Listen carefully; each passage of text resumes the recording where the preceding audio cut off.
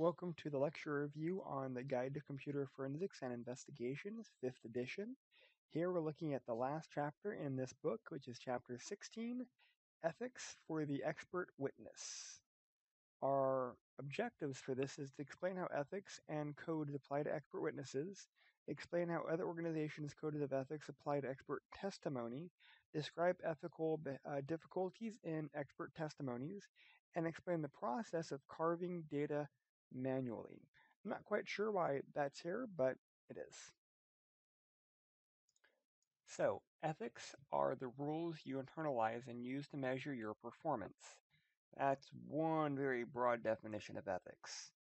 There are codes for professionals that conduct themselves, again, professionally and responsibility.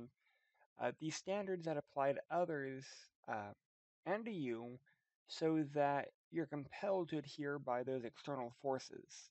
Um, if you're a lawyer, you have a licensing body. If you're a doctor, you have a licensing body. If you're a cosmopolitan or a hairstylist, again, you have a licensing body.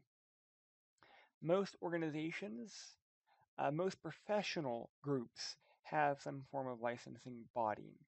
They enforce a certain set of, like a code of conduct. That way people follow what rules that group or that body has says is important to follow. People need ethics to help maintain their balance. Again, that's super subjective. It's about being able to self-respect and respect for their professions. Again, super subjective. Ethics are pretty much how you make sure that you're doing right. There are laws that govern code of professional conduct or responsibilities. These will define the lowest level of action or performance required to avoid any form of liability. I'm sorry, not to avoid liability, but to help mitigate your liability. Because you don't really avoid liability, you deal with it and you mitigate it. That mitigation deals with kind of pushing some of it off of you if you do certain things legally. Expert witnesses should represent an unbiased view in their area of special expertise, whether it be forensics or other technical areas. Part of this is the or how they portray evidence to a jury, assuming you're working with a jury. You control your bias, you don't allow them to control you. Again, it's more about having your opinion and having your findings backed by supportive data. Expert witnesses testify in more than 80% of trials, and many trials, there are multiple expert witnesses that will testify. The most important laws applying to the attorney and witnesses are the rules of evidence. Actually, if you ever gone through law school, you have a course just on rules of evidence, and it's a pretty hefty course. Experts are bound by their own personal ethics and the ethics of their professional organizations, assuming that they have any. In the US, there is no state or national licensing body for digital forensics examiners yet. Your source of ethical standards are your internal values and the code of professional associations you belong to, again, assuming that you belong to any. Digital forensics examiners have two roles: facts witnessing and expert witnessing. As an expert witness, you can testify even if you weren't present when the event occurred or didn't handle any of the data structure. That's going to be more of a fact witness. The criticism here is it's possible to find and hire an expert to testify to almost any opinion to any topic. Part of that is going to be more of the attorney opinion shopping. We talked about that kind of in chapter 14 a little bit. One of the effects of violating court rules or laws is disqualification. Just because you're an expert witness doesn't mean that the court has to recognize you, or if you piss off the court, they kick you out and you're disqualified from returning as an expert witness. Opposing counsels might attempt to disqualify you based on deviations from opinions you've given in previous cases. Again, in chapter 14, we talked about the structure of writing a report. That way, you have to list all of the cases you've worked on and the opinions that were given. Some attorneys contact many expert witnesses as a ploy to disqualify them. That, again, is more subjective, but it is feasible. Or to prevent opposing counsel from hiring them.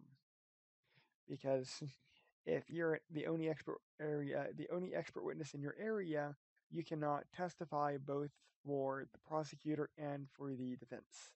Determining who the parties are to reduce the possibilities of a conflict is kind of important because you're not supposed to be able to testify in a case that you actually have a conflict in. Whenever you're aware of a possibility disqualification issue, you're supposed to bring it to the attention of the attorney who's retained you. Factors for disqualifying you as an expert include whether the attorney has informed the expert that there are discussions were confidential, whether the expert reviewed materials marked as confidential or attorney work product, or whether the expert has asked to sign a confidentiality agreement. Those are all areas that may disqualify an expert.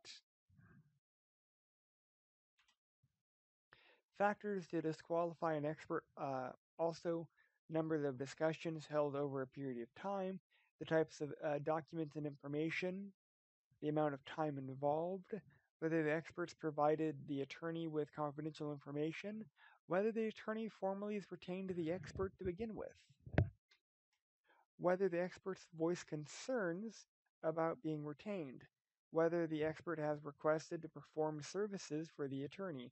Lastly, whether the attorney has compensated the expert. All of this, you have to make sure that you are following the appropriate rules, laws, regulations for your state, your region, and your country. So that leads into traps. Be cautious about the following potential traps. What are some of the differences between the attorney's motives and the investigative duties? Is there a function of the expert witness in conflict with the investigator's code of professional responsibility? You should anticipate that the opposing counsel will look at your organizational membership and those organization codes of professional responsibilities and verify that you're meeting them. Contingency fees that aren't followed except in certain limited circumstances. Again, how you're being paid is important. Avoid obvious ethical errors. Don't represent false data or alter data. Report works that was not done. Ignore available contradictory data. Do not work beyond your expertise or competency. Don't allow the attorney who retains you to influence your opinion in an unauthorized fashion. Don't accept assignments if you can't reasonably be done in the allowed time. Don't reach a conclusion before you've completed the work. Don't fail to report possible conflicts of interest. Because there's a lot of rules within the admission of evidence, we have to be very careful with how we structure things. Hypothetical questions can give you the factual structure to support and defend your opinion. Though you may want to avoid hypothetical questions, you may want to base your opinions solely off of factual data. Although experts' opinions can be presented without stating the underlying factual basis, it's important that you have it. The testimony isn't admissible if the facts on which the opinion is based is inadequate, or there's insufficient evidence to allow stating a legitimate opinion. The sky is blue because in the day today, when I looked up, the sky was blue. That is not sufficient evidence to make the claim that the sky is blue. We have to make sure that we have the appropriate amount of data collected and that it's legitimate and is supported to support my claim that the sky is blue. It may seem kind of ridiculous, but when you start doing higher level writing, this is something that's expected.